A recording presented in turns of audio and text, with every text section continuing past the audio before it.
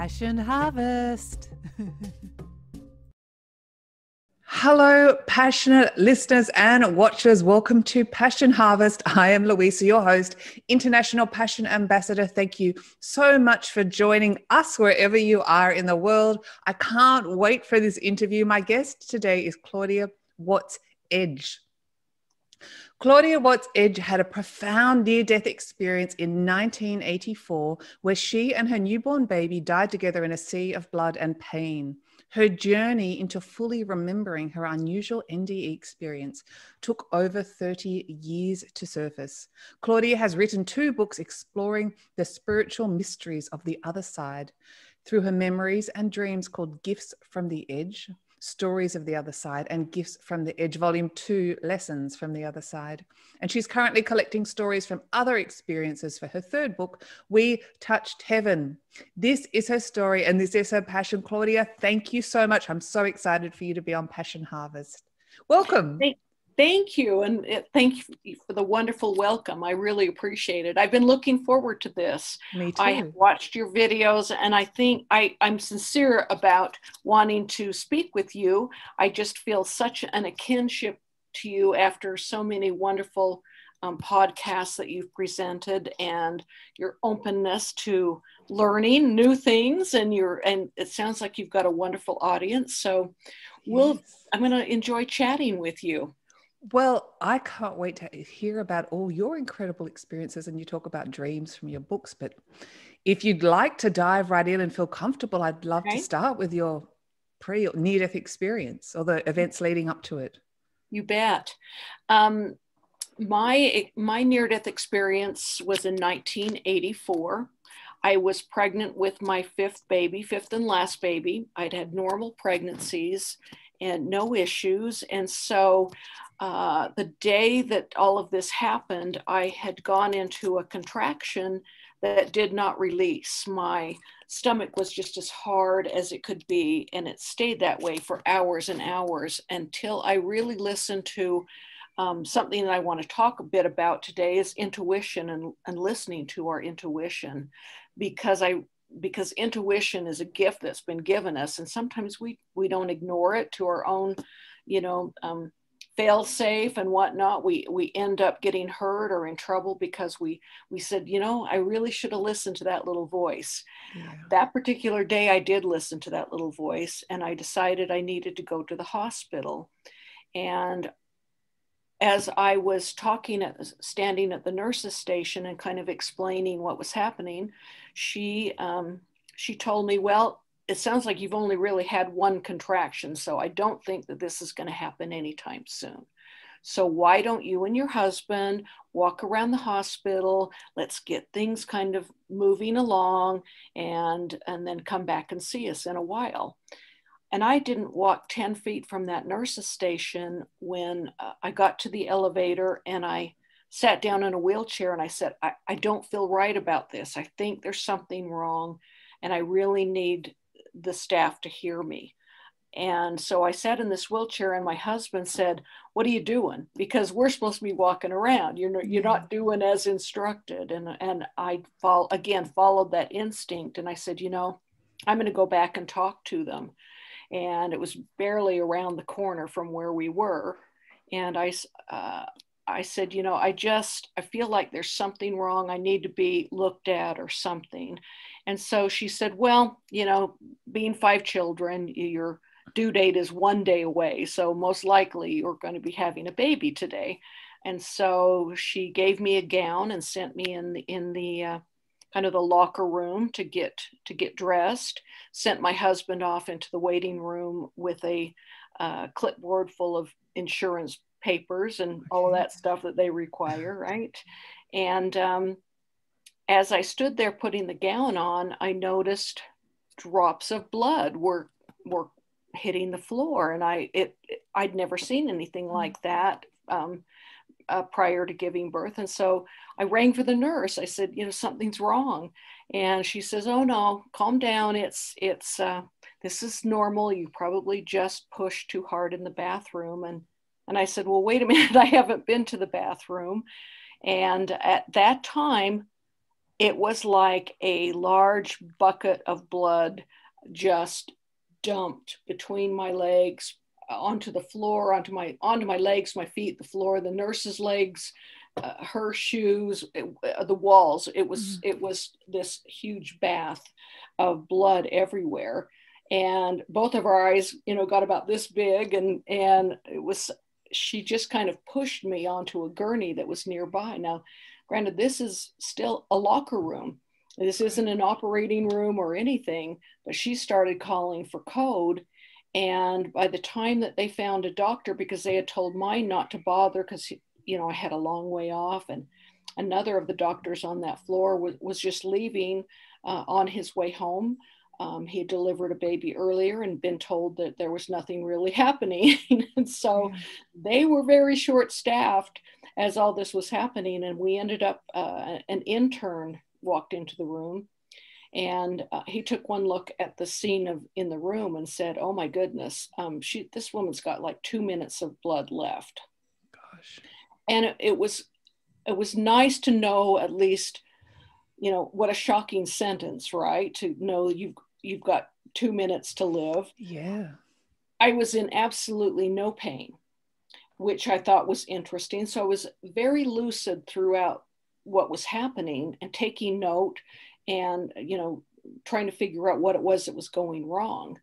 And sometimes when I go into my story, I forget to tell you. So I would tell you now, so I don't forget, is that the uterus had contracted. And as the blood was pumping into the uterus, into the placenta, that cares for the baby and feeds the baby and all that throughout a pregnancy, it was pumping in, but it was not pumping back out. And with every pump of blood, it was filling further and further and further, causing this hardness in my belly. And it got to a certain point where that's all it could hold, and it exploded. My entire insides, they were filled with what they called living shrapnel. It just, it caused a lot of damage from within. And so everything was happening all at once. He came in reading, he had a pamphlet as they were putting the gown on him and gloves right in this examination room. He was looking at a pamphlet that looked like he had never delivered a baby for, let alone an emergency situation. But I gave my trust to him. It was, I had, I just said, "Please save my baby." They were trying to get a heartbeat on my baby. I didn't know it was a girl at the time, but it was a beautiful little girl. And they couldn't get her heartbeat, and they knew they had to go in right away. Now, this was only a matter of less than 5 minutes from being at the hospital. And so my husband out in the waiting room had no idea what was going on. And as they decided to do an emergency C-section, I had no kind of anesthesia, oxygen, a regular operating room, the special lights, and, even a warm blanket, kind of thing, not even an aspirin. They held my arms and legs down and began cutting me. And at first, and because there are many, this was a teaching hospital, questions were asked of what that pain was like. And I've been trying to verbalize what that pain was like. Because as they cut me, that they've got those sharp scalpels and I could feel the cut, but it was, I have a high tolerance of pain, and it felt like salt in a wound, kind of a sting, a nice sharp sting. It wasn't pleasant, but I thought, oh my goodness, I think I can get through this. I'm gonna just hold still, and let them do their thing and save my baby. And that's where my focus was in saving the baby. And I'm at a loss for words. I don't even know what to say. This is blowing me away. So please. It was, it was kind of rough. Yeah. And in looking back comically, because there was so much blood everywhere that the nurses and doctors were slipping around in their shoes in it. It covered everything. And they had a woman with a mop bucket coming in and trying to control that situation so the doctors wouldn't slip all over the place. Oh my gosh. So it was, and as they in a C-section, they have to move organs and things to get to the baby. Well, I didn't know any of that, but all of a sudden I felt a really intense pain that I could not get away from. It was so painful. And I noticed that the nurse was looping this gray rope around her arm. It was my intestines. Claudia. Oh my gosh. Yeah, it hurt. Well, and you're still conscious this whole time. The whole time. Yes, very lucid. What I did notice was that the ceiling had lifted from the room. There was no longer a ceiling. I was exposed to the outside world, and the walls of the room started to come in. They became fluid-like and kind of started to come in. And I was just observing. I was trying really hard not to panic and let my blood pressure rise, so that because I thought every beat of my heart, more blood was going to be leaving me. And I thought I better try and conserve, tried to take deep breaths in the middle of all that pain. And so it was a fine line I was walking there, trying to control my breathing and everything. But as the walls were coming in, I noticed that a darkness was coming over in the room, and I was losing my eyesight. I was bleeding out, and that was one of the first things to go, was my eyesight.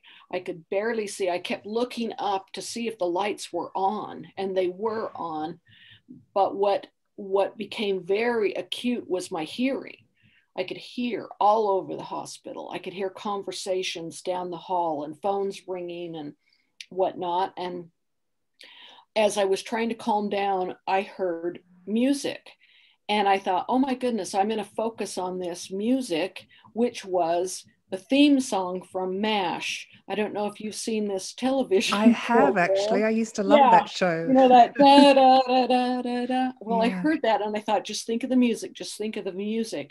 But as I'm trying to think here, and the pain is just right here, just like, and I finally was kind of screaming inside of my own head, going, faint, dang it, faint, it's then you'll be out of the pain. And I couldn't make myself faint. And finally it was just enough where I popped out of my body and I was above my body, and it was an extremely gruesome sight. Right. It was they were trying to revive my baby, and I had heard that they could not find a heartbeat, and it was so hard to watch that, knowing that I had lost my baby, and caveat here, because sometimes I forget when I get into my story, she is fine now. They revived her, and she's beautiful and wonderful. But at the time, that's what I saw, that's what I heard, and I had had enough. And I decided I wanted to add here that popping out of the body, it was not hard. It was not scary. In fact, there was something really familiar about that feeling of the freedom of it. It wasn't something where I even questioned it. It was like I had done that before. And it seemed completely natural. And I went through the wall into the waiting room and saw my then husband filling out paperwork and that. And I took a moment near him and felt, really bad for what was to come from them, losing both of us, and what was going to happen with my other children. And there was a pause there. And then I was still hearing the music, and it was drawing me. I went down the hallway floating, and not even realizing or thinking that anything was weird about that, and ended up in a hospital room with a man that was watching MASH. And it's funny because I had that thought, I'm when I was still in my body and listening to that music, I had the thought of, I'm hearing MASH. It's 10:35. I'm dying at 10:35. I knew exactly, because that's when MASH came on, was right after the national news, right? And so I knew it was 10:35, and it was almost kind of a silly thought, but and as I was watching this guy watch the program and realizing that he had no idea that I was in the room with him, I thought, oh my goodness, I must be dead, because he has no idea I'm here. And as soon as I thought that, oh, I must be dead, I was completely in another place and time and everything. What that place was, I still look for the right words, because it was completely black. You could not see your hand in front of your face. I didn't hear anything. I didn't see anything, but I was cuddled. I was loved. This darkness, this blackness that I was in, knew me, knew my heart, loved me.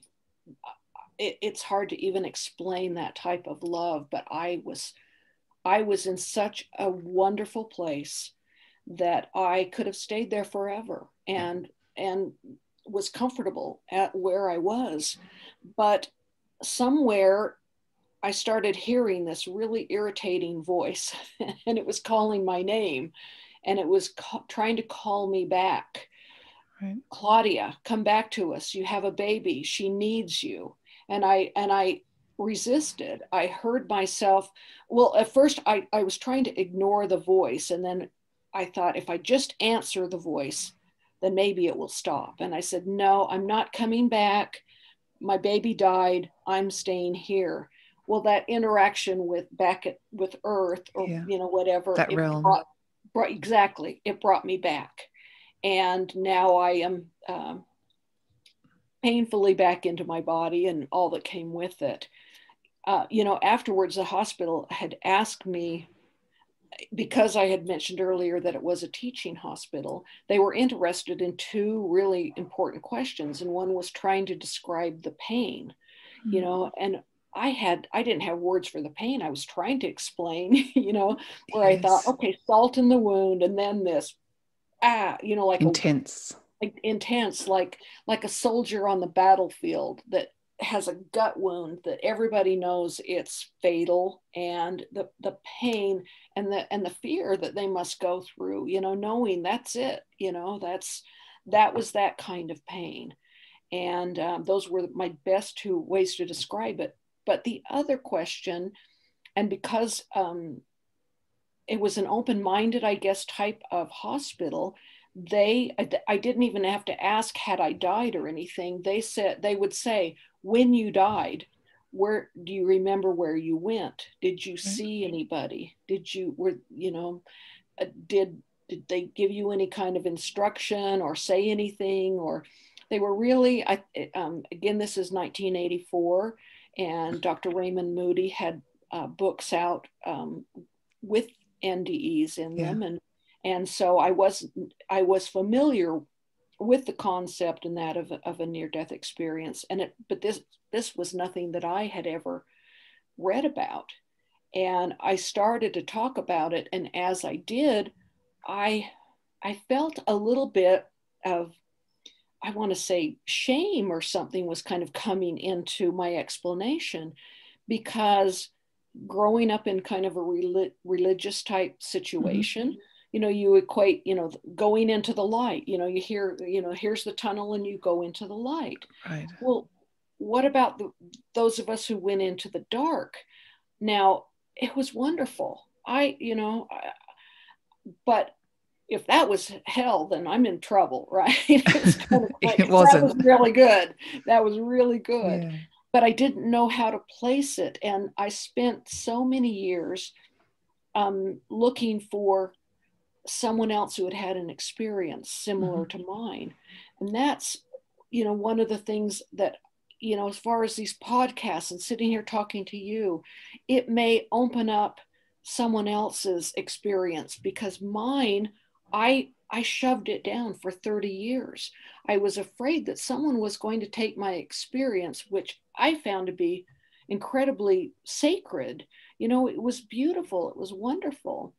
And I didn't want to expose it to a negative connotation. I didn't want judgment. Judgment and soil it. And so I kept it to myself. And it was not until many years ago that I was attending an IONS conference.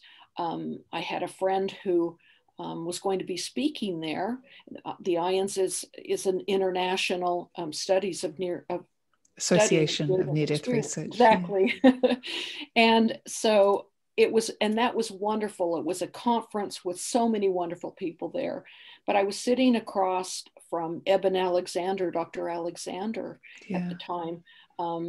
And he was mentioning that if he had had an opportunity to direct his own near-death experience, he would have seen his father. His father was a surgeon and he was very close to him. And boy, my ears just perked up because I lost my father when I was 16. And that is why I was reading near-death experiences and that. I wanted to know, where did he go? Where did this vibrant, energetic person? And as I looked at the shell that carried him, and he wasn't there. It was just, and so I really wanted to know what happens after this life. And it propelled me, his death propelled me into this search quest. Exactly. It's funny, Dr. Moody and Dr. Alexander have been on the show. So I love it. I love both of them.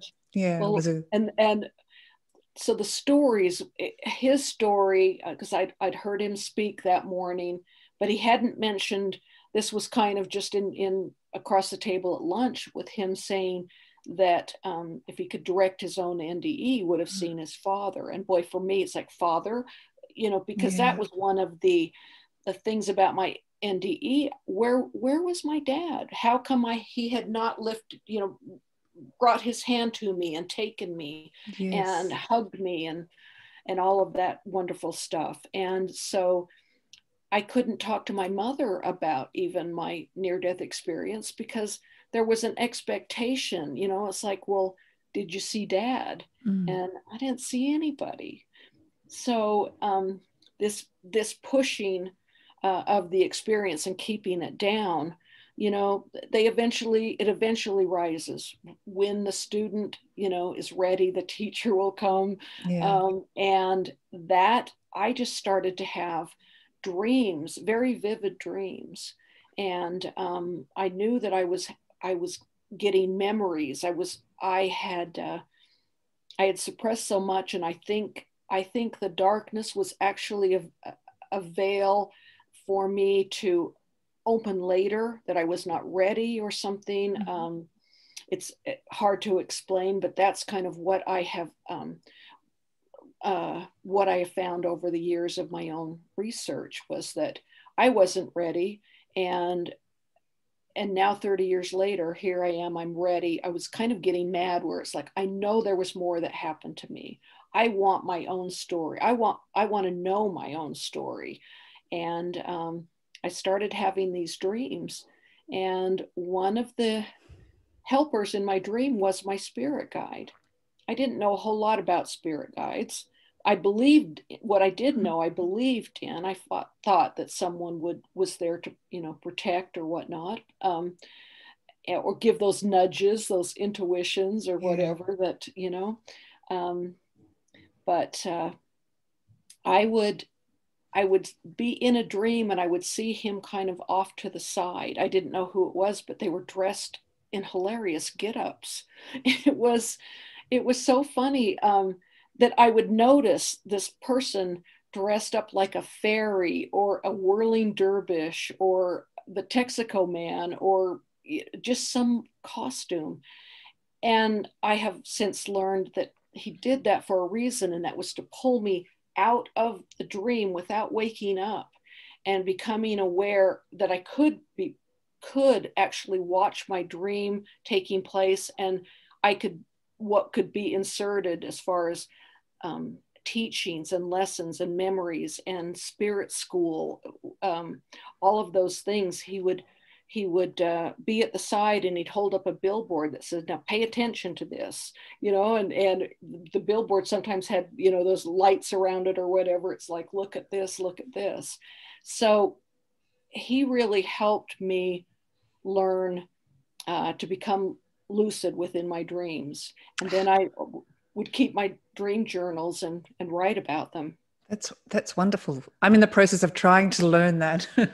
But I just want to go back to your NDE very briefly. When you talked about your intestines, you saw your intestines and you knew that potentially you were going to die. Were you afraid? I actually said in my head, I said, oh, so this is how it ends. I'm 31 years, not quite 31 years old. So this is how it ends. And, kind of why, I wonder why so early, right? I hadn't done enough living. I can't say that I was afraid. There was actually a little part of me that was excited to see my dad again. I went, I'm going to see Dad soon. Mm. And so there was this little bit of anticipation. And that's why the letdown of not seeing him was so big. So that, I'm glad you asked that question, because I'm finding my answer a little bit odd. Most of us would be fearful, but I didn't feel that fear. I don't know. More like an acceptance. And, we often associate in our culture darkness or blackness with evil or negativity, but it's not. Exactly. That's where I put it. And you're right. It's not. It could be beautiful. And, I've interviewed several other near-death experiences that have gone to that blackness, and they call it a place of rest, almost. I like that. Yes. I felt like because I had been through so much trauma, that was that kind of cradling of me and letting me know it's going to be okay or whatever. It was a little respite, It's like the infinite space. Yeah. But I wanted to ask you, when you're in that blackness or the infinite space, did you see yourself as a small individual, or were you all of that space? Another really good question. Oh, thank you. Because when I could hear they calling my name, it was coming into like I could hear it with one of my ears. Mm-hmm. Though I wasn't present enough to, that's probably not the right choice of word, but to think that I had a body. I think I felt like I was more part of that space, I was just kind of enfolded into the entirety of that space, but that there was a part of me that still remembered the body or something like that, yes. This ear could hear me, that this ear could hear, is the best way I can explain. That often happens when people pass. They're still associated with their physical form. It hadn't been too long. And people always talk about this, but I have to ask the question. Well, this is two questions. How were you changed after this experience? And did you come back with gifts? I think you started talking about your lucid dreaming, but people have fundamental changes after a near-death experience.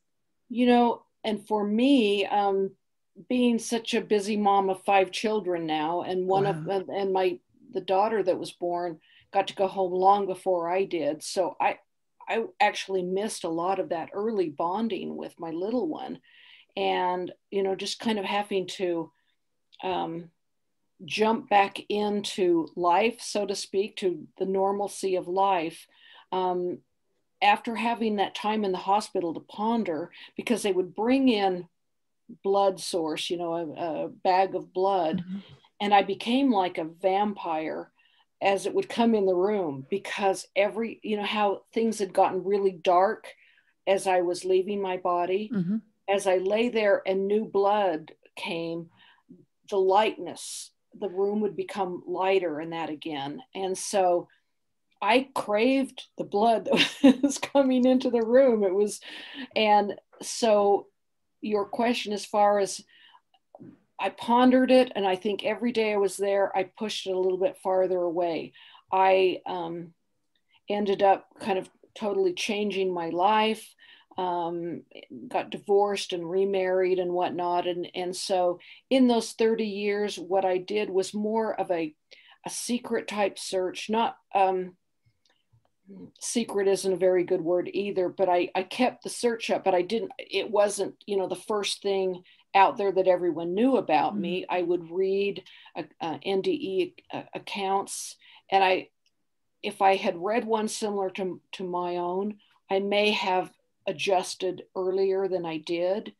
But even at the 30-year mark, it was more my own intense longing to know what I had missed and what had been veiled from me, that I just kind of got, agitated and said, come on, I've been doing the work. I'm here, I'm reading, I'm studying, I'm trying. Curious. Yeah.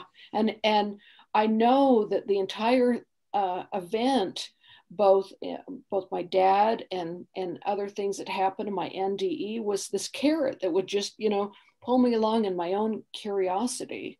And so when it got to a point where I was meeting, these wonderful speakers at IONS and that I thought, they've got a story. I know I've got a story. Where's my story? Yeah. And that's when I started having those dreams. Wonderful. So I'd love to hear more about, you spoke about intuition and your dreams and what you've been shown in your dreams. Yes. Well, one of the things in my dreams is, I call it spirit school. And the billboard that's kind of held up is kind of like tonight's lesson. And they are in lesson form, because as I got, you were asking how it changed me. And I started to become more vocal. I started owning it. And even though I didn't have the story of my own NDE, or at least the whole story, what I had was learning, watching podcasts such as this one, and waking up with a knowing of that speaker, was on point, and it resonated with me. And as you start accepting some of these things, more and more is offered to you, and I call it kind of the spiritual puzzle, and it's like every now and again you get that piece of the puzzle, right? And I was at a hairdresser's one time, this really sweet gal. And we, when you talk in the hairdresser's chair, nothing's off topic, right? It's funny. That's such a funny thing. Hairdressers know everything. They know everything. I don't know what it is. We just open our hearts to hairdressers, don't we? They know your inner secrets. We started talking about spiritual stuff. And one day I explained to her about the spiritual puzzle. She had a large picture of Marilyn Monroe just above her station. And I said, I feel like I have several pieces now of this puzzle, but they could be down here in the corner of this picture. And everything that I think I know, I have no idea what that big picture is. And you can have some puzzles. She lost her mother and whatnot, and her pieces of her puzzle could be up here. And no one would even know that there was this beautiful, voluptuous Marilyn Monroe, with a pink telephone, and, somebody might have a piece of pink. And so I think it's really important for these type of shows and that, where we can kind of share each other's puzzle pieces and perhaps build that puzzle together, working together, sharing each other's pieces. So a wholeness to exactly. So one of the lessons that I learned in spirit school was called description, the layering effect. And because there's this question of, why are we here? What is our purpose? Why this veil? Not my personal veil, but why did we come here in this veil of we don't remember? Yes, you can do the questions and the answers. This is perfect. I'll just listen. Yeah. They're always my questions. Well, this particular lesson was my spirit guide, and then there's a teacher. And I was not a great student in school, but in spirit school, the teacher is so in your head space kind of thing. There's such a willingness for you to get it, to get what they're trying to teach you, that they look for different ways, but they're with you, to help prod you on. And one of the things that I learned was how, it's kind of like, okay, so we're questioning. We'll pray or we'll ask, or, whatever is your personal way of a connection to God, for answers. And the explanation was trying to show how hard it was to give us in our humanness these type of answers, because there has to be a building of knowledge so that it's a layering so that we can get it, so we can understand it, because it's so far beyond our capabilities. If to just give us all in one piece, we can't hold that type of information. So it's built upon layer by layer. And one of the examples that he used was in the late 50s, 60s, there was a type of material that people made for couch pillows. It was really pretty ugly fabric. It was a kind of a see-through type brown with pink little dots on it. And the dots were like made of velvet or something. They called it dotted Swiss. So here's this pink and brown pillow with these really different opposing type fabrics on it. And he said, and he pushed this pillow at me and said, describe this pillow. And I said, well, it's a brown pillow and it's got some pink dots. And he was like, no, really explain this pillow, because what if I don't know what brown looks like? What if I've never seen this type of fabric? Yeah, and he said, and he said, I want you to really dig deep. And I want you to pretend like that you're over the phone and that you're talking to your son, my son, Jesse, whom we can do spiritual, we can get deep. It's wonderful to have someone to talk to that way. And he says, pretend like you're talking to Jesse and tell him about this pillow. And I'm turning it around and I'm looking at it. And I said, this brown, it's a translucent, like an onion, those different layers at the very top where it gets deeper in color. But as you peel those layers, it's less and less color. So I was trying to explain, and then he says, well, tell me about an onion. And I was like, well, it's pungent and it's, and I realized how hard that was as I'm on this imaginary telephone to my son trying to explain this pillow to him.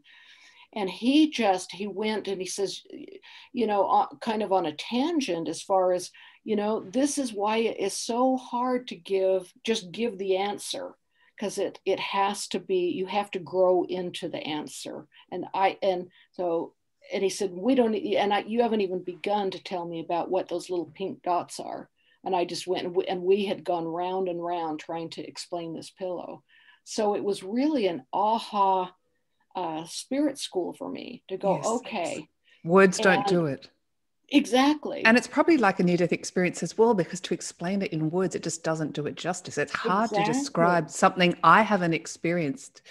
You feel it in your heart, but to put it into words can be very complex. So thanks for doing a great job there. What that brought up for me was a memory of being on the other side. And everything makes sense when you're there. It's like all the answers, it seems like you go, oh, oh, that's why, oh, how, oh, yeah. But when it's time to come home, it's like you have an ocean full of knowledge, right? It's so big, but you're given a little paper cup to carry it home in.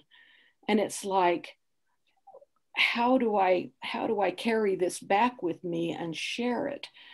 And I get emotional about this because I visually could see my paper cup, and at times I really examine what is inside of it, because it's like every droplet within that paper cup is the essence of the entire ocean.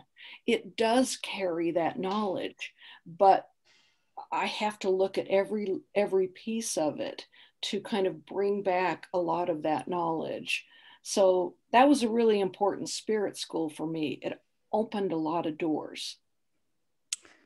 I've got to ask a question. I'm sure people will be asking this. Everyone wants to, well, many people want to connect with their spirit guides and remember parts of the dream. Well, I certainly do. Do you have any tools or tips that you can offer the audience? Yes.